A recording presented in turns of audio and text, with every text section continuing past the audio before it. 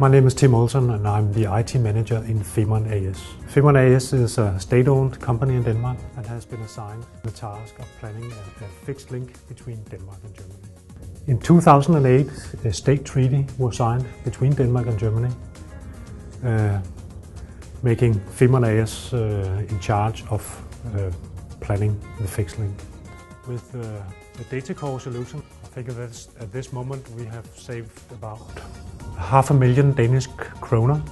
I think that's about 70,000 euro. And we know that during the construction phase we also have to do some environmental monitoring, and this also creates a huge amount of data.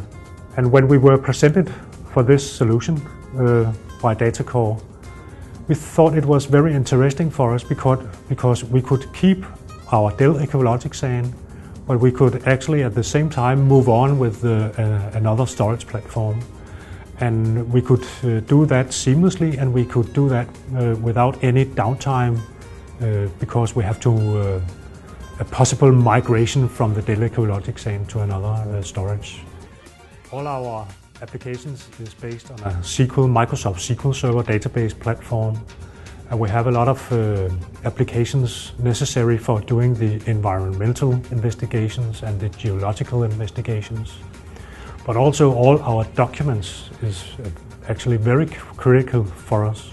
The system has allowed scalability because we easily can add new storage and present it to DataCore and then make it available to either present applications or future applications. I think we have a very reliable solution.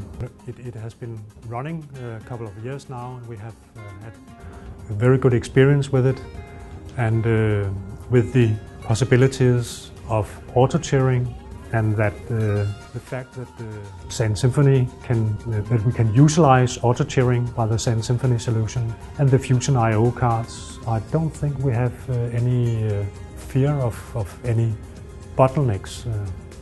So I think we are good to go.